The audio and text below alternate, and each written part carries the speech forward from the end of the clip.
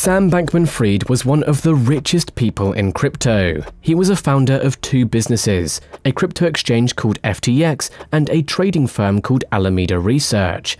FTX was on track to be the fastest growing crypto exchange, and it looked like they were setting themselves up to dominate the scene in the next bull run. But in November of 2022, this all came crashing down.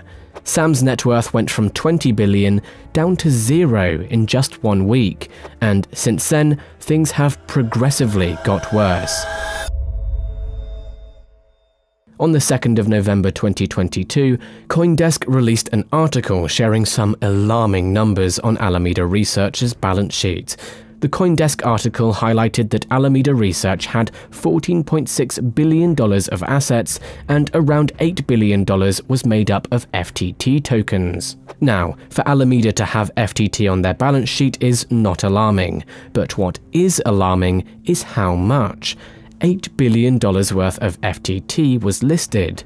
According to FTX's own website, there were only about 197 million FTT tokens in circulation, worth $5.1 billion.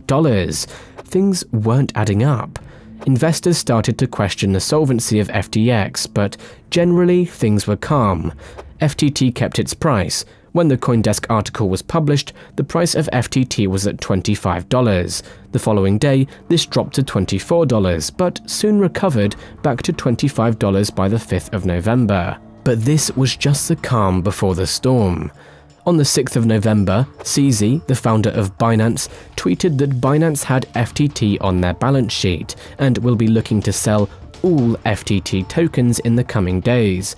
The reason Binance, the #1 crypto exchange, is holding tokens from the #2 exchange is that back in 2019, CZ invested in FTX. CZ saw the potential, and it made sense for both parties to team up, as they would dominate the crypto markets. But this partnership didn't last long, and in 2021, Sam bought back the shares from CZ and paid in BNB and FTT. CZ was holding on to these tokens all this time, but now with the recent news, it was time to sell. CZ was holding approximately $2 billion worth of FTT, and if he was to sell it all at once, it would crash the price. This announcement by itself caused mayhem in the crypto markets. Anyone who was holding FTT in their portfolio was rushing to sell before the crash, but this in itself was what caused the crash.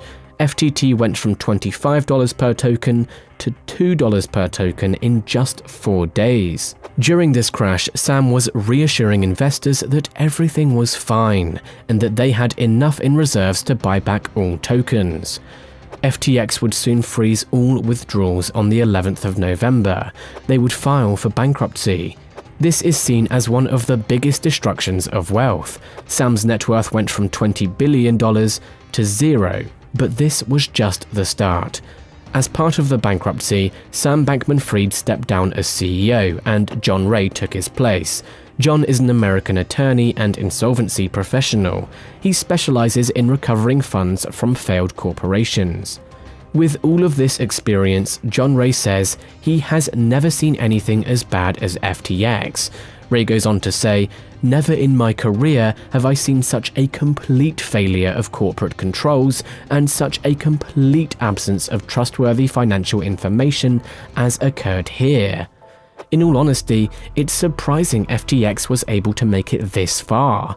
For their accounting, they were using QuickBooks. QuickBooks is an accounting software package aimed at small to medium-sized businesses, not multi-billion-dollar corporations. The bankruptcy papers also highlighted that there was no set system to clear expenses of employees, and they were approved through online chat platforms via emojis, and that's for the messages that they could see. Sam often communicated by using applications that were set to auto-delete after a short period of time, and encouraged employees to do the same. But the biggest issue came down to FTX's terms and conditions. In their terms and conditions, they specifically say that they will never transfer users' funds, but this was a lie. In the aftermath, it was reported that Sam Bankman-Fried quietly transferred $10 billion of customer funds from FTX to its sister trading company, Alameda Research. To make matters worse, a large chunk of that $10 billion is missing. Following reports revealed a backdoor into the company's books built using bespoke software. The sources said the backdoor allowed Bankman-Fried to alter the company's financial records without alerting other people. That meant the transfer of $10 billion did not set off any alarms. The evidence was piling up against Sam Bankman-Fried. There was no doubt in anyone's mind that he was involved in criminal behavior, but he didn't see it that way. Sam continued to be a guest in various interviews. On a daily basis, he would be a part of Twitter Spaces, podcasts, and live streams. New articles would release every day sharing the latest insight into the FTX collapse, and every article had a comment from Sam, giving more information on the situation.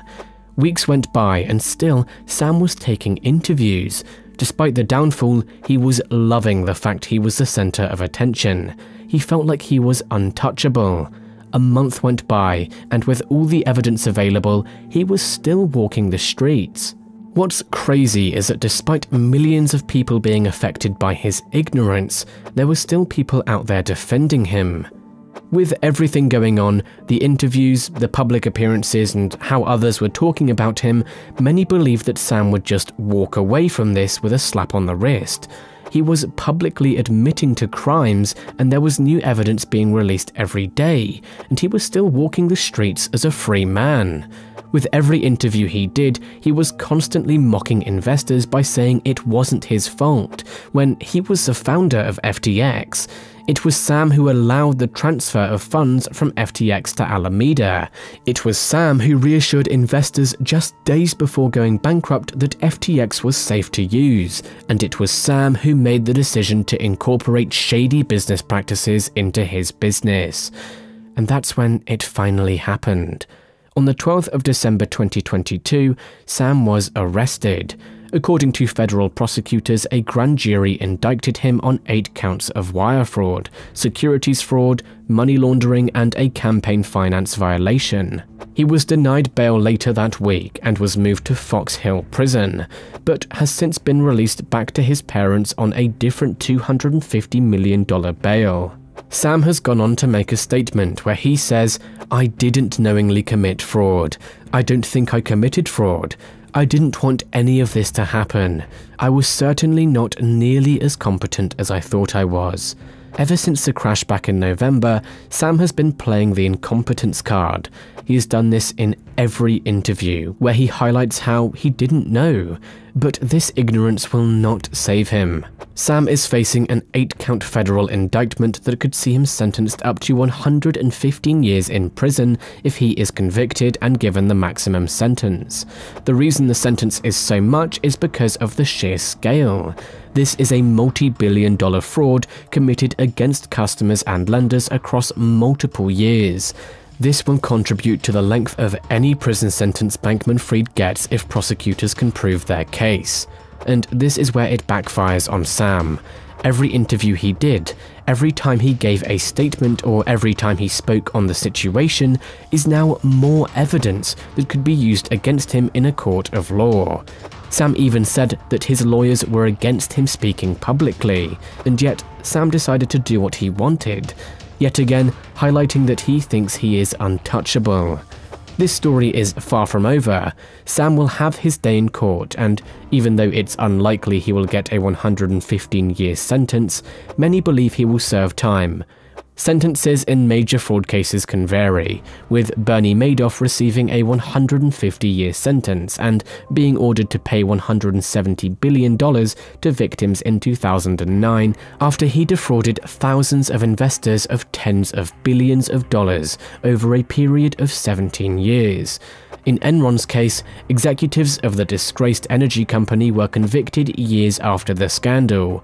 Kenneth Lay, one of the company's founders, died before he was sentenced to 45 years in prison, while Jeffrey Skilling, Enron's former CEO, served 12 years of his 24-year sentence. With all of this, most are confident that Sam will need to serve time. More than 1 million people have lost their money due to FTX, but this is just the start. Every other company that used FTX's services were also affected. If you had money in crypto, it's likely you also lost money even if you were not using the FTX platform. The crypto market cap went from $1 trillion down to $791 billion in just 1 week. That's a 20% decrease across the whole crypto market. This severely hurt crypto, and even when we look back on this years from now, we will still see the damage that Sam and FTX caused. No matter how much you believe in crypto, there will always be bad actors in the space. Sam Bankman-Fried is one of them, but he's not the only one. The next video available on screen right now is about a husband and wife who stole $4.5 billion worth of Bitcoin in a crypto heist like never seen before, and they would have got away with it if it wasn't for one small mistake. If you want to know how they did it, click the video on screen right now, and we'll be over there to share the full story.